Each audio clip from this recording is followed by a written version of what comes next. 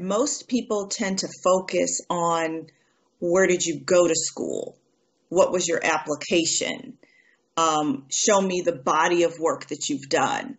My interest is more in tell me about a project that you've collaborated on. Talk to me a little bit more about the process that you used. Episode 135. This is The Business of Architecture. Welcome back, Architect Nation. This is the show where you'll discover tips, strategies, and secrets for running a profitable and impactful architecture practice. If you believe that it's possible to make money and do good, then this is the show for you. If you aren't already on the Business of Architecture email list, make sure you claim your free account on businessofarchitecture.com by clicking the green Join Today button. I'm your host, Enoch Sears. Today's show is sponsored by BQE Software, the makers of ArchiOffice. ArchiOffice is the office and project management software built with the needs of architects in mind. And for a limited time, startup firms can get 2 free seats of ArchiOffice for a year. Go check it out at archioffice.com. Today's guest is a business strategist and coach for the AEC industry who's been the Director of Business Development and Director of Marketing for small companies, mid-sized multi-office firms, and international corporations. Karen Compton is the principal of A3K Consulting. She focuses on helping firms with under 50 employees increase revenues and market share by taking a strategic focus. Karen, welcome to Business of Architecture. I am excited to be here. Nice to see you again. So you mentioned that you're located down in Southern California, but you do have clients nationwide. Yes. Where are your clients kind of located? Our clients are pretty much come across the board in a national platform. They usually tend to be architects, engineers, contractors, or construction managers. We don't advise a lot of interiors firms, but we have in the past. Our typical firm is usually somewhere between the Midwest and the West, but we've had clients in Florida and Maryland. They're typically on the order of no more than about 50 employees, usually between 25 and 50. All of them are in some form of transition, whether that's ownership or leadership development. They're in some form of not necessarily growth. I think the proper word really is truly transition, because some of our clients really don't want to grow anymore. Some of them want to be smaller. Some of them want to reposition where they are. And so it's a point of convergence for them. And so we basically service the AEC space. You know, when we hopped on here just a couple minutes ago, we were talking about a program that you're working with, Southern California Edison. Let's continue that conversation. I thought that was kind of interesting. So you're talking about one of your clients that you work with. Yes. So Southern California Edison has what they call Southern California Edison University. It's basically a mentor and coaching program. And what they do is they work with their procurement department to identify small businesses that are working within the Edison space that really truly need business support. Edison's philosophy is that you can be a great vendor, but we really want to hire great businesses. And what they have found over time is that most of the small businesses that do work with them, and I would dare say it's true for almost any public agency or quasi-agency, is that they're good on the technical side of what they do, whether that's engineering or architectural design, whatever that happens to be.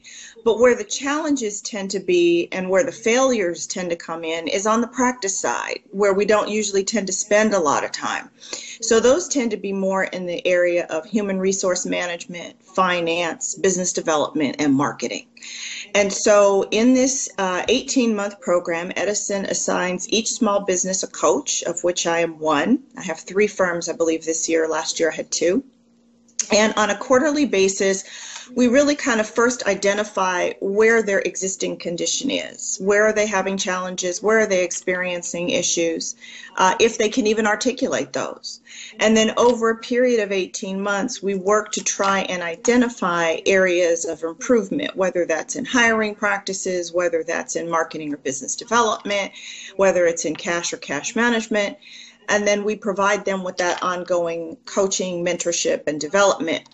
in that process, over that 18-month period, sometimes it runs a little bit longer, they'll meet with what Edison calls the business unit, or the BU or OU operating unit.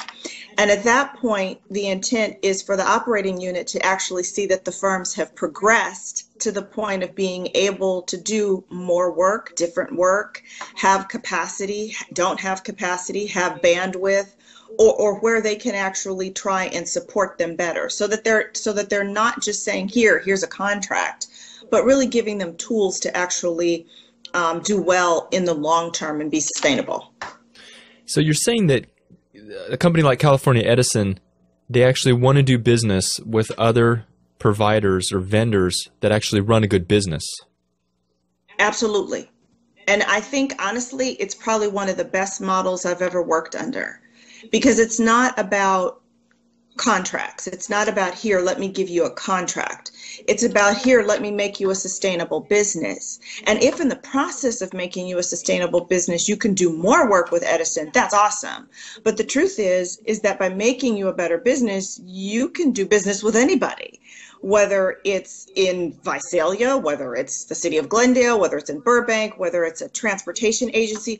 The tools that they give through this mentorship program, and that we actually do as part of my core business, are really designed to make people sustainable, no matter what agent they do work for. So you're talking about, okay, this is a great business model that Southern California Edison has. What's in it for Edison to spend these resources to help these professional services firms improve their businesses? Why do they even care about that? That's actually a really good question.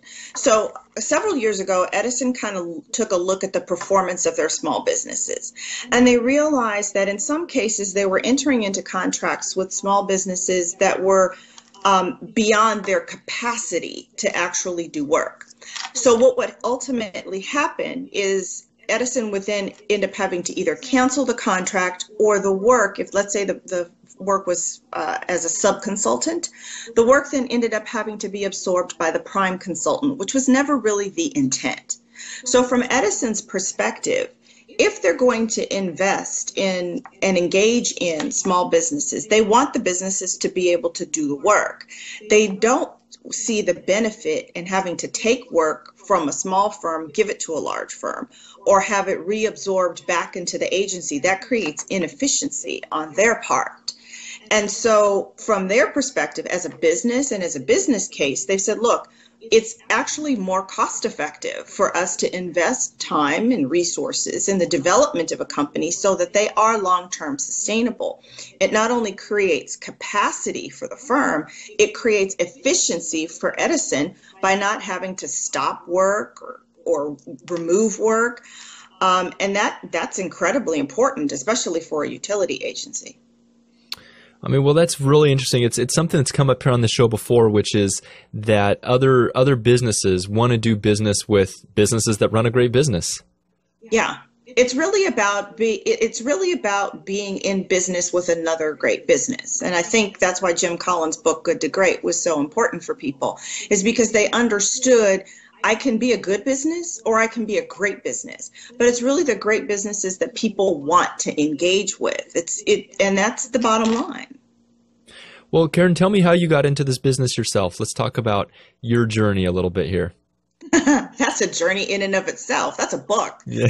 I actually have a bachelor's degree in chemistry, and actually started out in the hazardous waste industry in the early 1990s.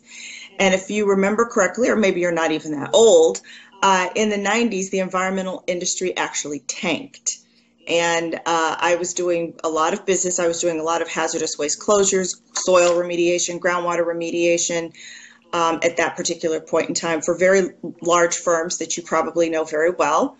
And the industry tanked. One of my largest clients actually told me point blank, and I was young, very young, told me point blank it was easier for them to pay the EPA fine per day than to remediate what they had messed up.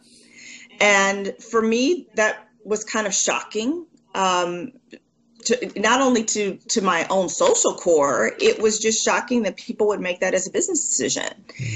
And so at that point, I didn't really know what to do. I had kind of a focus on in the environmental space. And I had a really good friend of mine come to me and say, look, I think you probably need to go and work for a general contractor. And I said, well, why a contractor? And they said, because they're trying to build on these things called brownfields, and they don't really know what they are.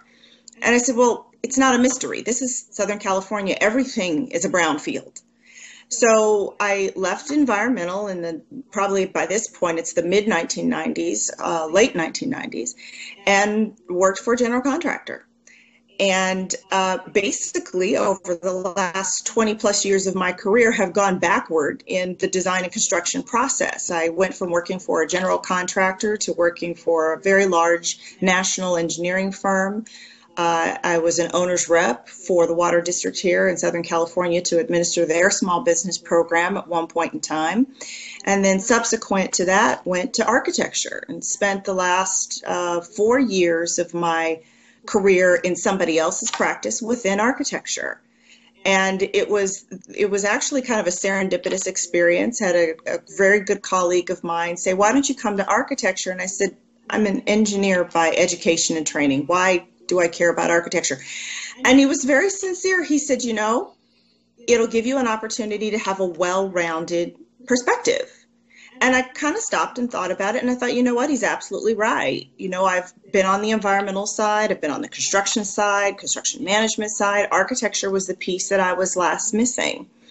And so I spent 4 years in architecture at that point, and really enjoyed my time in architecture. I was given an opportunity to work on a much larger scale, and we had children, very young children at that point. And it just really wasn't feasible for me to kind of stay and do a much broader kind of statewide role at that point. And what I had really come to realize is that in the space in which I occupied, which at that point was primarily marketing and business development, that you can sell your heart out, but if you can't deliver the work, if the practice end on the back end, for which I had absolutely no control, isn't going well, then I can keep selling, but you can't keep delivering. It burns people out. It burns out relationships. It creates a poor reputation. And so at that point, I just decided, I really would rather focus on the business. The business of architecture, the business of engineering. And I thought, no one's ever going to listen to me. No one's ever going to care. Nobody really doesn't care about the practice side. And what I found is that it's not that people don't care. It's not that they're not interested. It's that that's not what they went to school for. They went to school to design. They went to school to do calculations or construct great buildings. They didn't go to manage a business, and they don't necessarily have the wherewithal or the skills and acumen to do that. But that's the part that I absolutely enjoy. So I started my own practice in April of 2006. And at that point in time decided I'm only going to focus on the practice. I'm only going to focus on primarily the strategy, whether that was business strategy or business development strategy. And over the last 10 years now, because this April we will be in business 10 years, we have added business resources in every discipline that runs the back office of a practice. And so we have experts in human resources, IT, graphics, marketing, business development, finance, accounting. The only thing we don't have is legal, and that's fine with me. I've got good friends that are great attorneys. I'll give you a great referral, but I don't want legal. Well, let's talk about this. What are some of the common themes that you see with architecture firms in terms of underperformance or things that they're doing that are inhibiting their really truly being a great practice? Wow, that's a big question. It is, but we have a little bit to talk about it, right? So there are basically 3 buckets of what I call problems. And most practice problems fall into one of 3 areas. The first big area is human resources. The second big area is marketing and business development. And the third big area is the money. And that really logically is the flow. Since this is an industry of ideas and innovation, it's not about making a widget. Ultimately, everything comes down to and hinges on the people, the development of them, the recruitment of them, long-term, the retention of them, their development as leaders in some cases, or what we're really finding now, particularly with kind of the millennial and the Gen X and Gen Y generation, is the lack of interest in general in assuming leadership roles, ownership roles, more than anything. And so the human resource management piece is probably the largest and most complex single issue. The next issue is marketing and business development. And I would say that's kind of the Achilles heel for a lot of firms, because with the exception of maybe 10% of the entire design population, most people just don't like doing it. Mm-hmm. They feel like number one, they feel like they're begging for work, and that's not the case. Number two, they don't like rejection. In general, my architect clients have rejection issues. And so when they hear no, they immediately shut down and they don't go back and ask for and develop relationships and develop work. And so there's a lot that we have to do in that space in order to get them to understand this is a business. And as a business, we need to develop work as a continuing core of who you are. And it's not a bad thing. It doesn't make you out to be a beggar. And then the third impediment, of course, is, the elephant in the room, managing the money. How are we profitable? What is profit? And really trying to get that level of understanding down, not at the executive level where people generally tend to have it, but down to the project manager, the project architect, the job captain, so they understand their rework actually impacts the overall efficiency of the firm. Mm-hmm. Well, we got three big buckets there. Let's try to dig as deep as we can in each one of those in the next 30 minutes or so.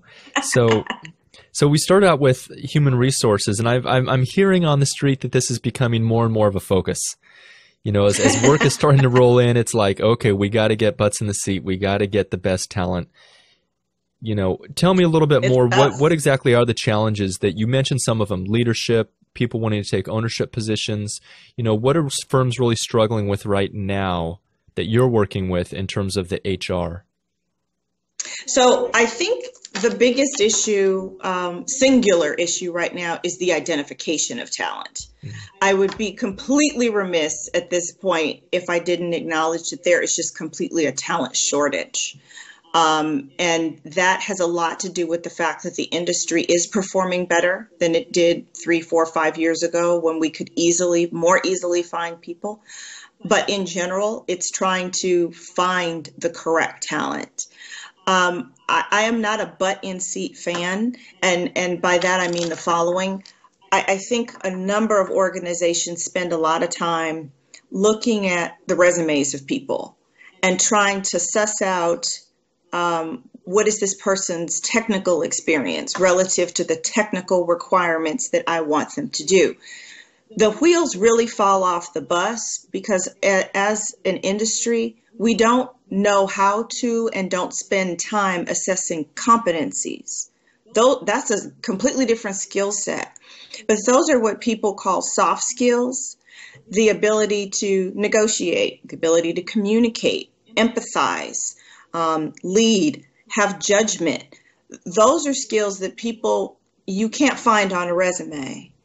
But by and large, the firms that are extremely successful have individuals that are not just knowledgeable or skills-based, but they are competent in these other areas. And so that's become, I think, a real key area for all organizations to really truly understand what is the difference between a skill and a competency. And then how do we assess whether or not an individual fits within our organization culturally? If we can do that, then we can basically engage them in long-term retention, which is the next biggest issue. We really need people to stay in firms, not just jump from organization to organization. And what we have found, interestingly enough, is that while people want and need, of course, to be compensated fairly, they're not as likely to jump from firm to firm if they feel that they are being engaged, if they truly feel as though they are a contributing factor. And most of those contributions, believe it or not, aren't necessarily technical. They usually tend to be in the areas of competencies. Okay, so you mentioned one of the big challenges at the very start here was the identification of the talent, right? And so I want to dive in that a little bit more and try to figure out where it's breaking down. So, if we're looking for talent, is it just that people aren't getting enough applications into the job postings they put out there? Is it more of a thing of trying to sort through the applications they are getting and make a short list? Or is it actually some other problem, like perhaps just being able to do a good interview and figure out who has those core competencies? Where is, within that whole process, where would you say is sort of like the key problem that people are struggling with right now? I think the first problem is really and truly finding the people. I think, and I've heard this more anecdotally from colleagues of mine in architecture more so than colleagues of mine in engineering, who said, we just don't have as many people, in the practice, in the business. And so we're not getting the quality of individuals. We're not getting the volumes of people, just sheer numbers that we used to get in, the early 2000s. So there is a volume number issue. So that's the first piece. I think the second piece, though, really has to do with what is actually being put on the resume. And then how are you doing the first screen of the resume in order to kind of delve a little bit deeper? Like I said, most people tend to focus on where did you go to school? What was your application? Show me the body of work that you've done. My interest is more in tell me about a project that you've collaborated on. Talk to me a little bit more about the process that you used. Those types of questions tend to be a little bit more engaging around the areas of competency and give you a window into how people tend to interact. Do they have judgment? Do they have integrity? Do they work collaboratively? Do they communicate well? Those tend to be things, like I said, that you can't really see on a resume, unfortunately, but they also tend to get overlooked. So I have always tried to look at resumes, and if there was a candidate who might have had something that kind of stuck out for me from a technical perspective, go back to them and ask them some questions to refine what they've given me. So you're talking about really a process of digging in during the interview, being able to ask questions about that deal more with the soft skills, like you said, the collaboration, the et cetera. Yes. In terms of identifying people, it sounds like it's going to be a marketing exercise. It sounds like, there are market forces at work here. There's competition for available, the firms are now competing for the best talent. They have to be able to know how to get their message out, that they're hiring, that there's a position, the Yes. culture of their firm. So they're marketing themselves to the potential applicants. Well, I think there's another phenomenon here. I think as an industry, we've all, whether we like it or not, we've all gotten used to the idea that we have to go look for work. We've all gotten used to that idea. We've all gotten used to the fact that, okay, we're going to go to a conference or we're going to go to a networking event or whatever it happens to be, and we're going to try and meet who we need to meet. I have long been a subscriber of I need to look for people as hard as I need to look for work, because that's the only way I'm really going to be able to assess someone's competencies. So me personally, I have always advocated for our clients when you are going to a professional conference. Now, I'm not talking about a business development conference. I'm going to set that aside. But when you're going to go to a conference like a convention, an AIA convention or an ACEC convention, to me, those are the best places to look for people. Not because they're walking around with a sign that says, we'll work for food or we'll design for food, but you have an opportunity to actually engage with those individuals, talk to them and understand what is their thinking process, what is their collaborative process. And that's really when you get to begin to know someone. It's really very difficult to know off of just a piece of paper. So the best hires, do they happen in this, I'm going to call that the hidden job market, right? People that aren't necessarily looking. These are sort of relationships that are built up over time. And, I'm definitely an advocate of that. But would you say the best hires happen through that kind of process? Or is the equally valid, the typical, send in your resume kind of process? I would honestly say that it really kind of happens in what you call the hidden job market. Because number one, when somebody posts a job, in order for you to get a resume, that individual has to be looking. Sometimes the best talent isn't necessarily looking. If an opportunity presents itself for leadership or development, the opening of a different service line or geographic area or region, that might actually spark interest. But by and large, that person isn't waking up every morning going, I need to look for a job. So within the context of the realm of people that I usually tend to want to hire, they're not necessarily looking. They're already somewhere else, maybe happy, oftentimes not, and you just don't know because no one's ever asked them. And it's really more about trying to engage them around, well, what do you see yourself doing? Where do you want to go? And really trying to make that connection in much the same way that we make the connection for work. Are we making the same connection to try and identify people? Have you thought about starting your own practice, or are you looking to take your practice to the next level? If so, I wanted to let you know that free registration for the 2016 Architecture Business Plan Competition opens on December 1st, 2015. Start your planning process now and enter for a chance to win a grand prize of $10,000. 5 finalists will be flown to Philadelphia to present their full plans to 4 industry-leading jurors. Travel and lodging are provided. So this is a one-of-a-kind competition. It's open to all licensed architects in the United States and Canada who are planning to start a new firm within 1 year or currently own a firm that is less than 10 years old. Visit archbusinessplan.com to learn more. And that's a wrap for another show about the business of architecture. To get more resources about how you, as an architect, can run a rewarding business that is both fun, flexible, and profitable, visit businessafarchitecture.com and click the Join button to claim your free account to Business of Architecture Insider. As a member, you'll have access to free tools and resources to help you get more clients, start a new firm, and much more. You'll also get access to my book, Social Media for Architects, where you'll learn how to use internet tools for fun and for profit. Until next week, this has been The Business of Architecture. Everybody knows that you just gotta do it anyway.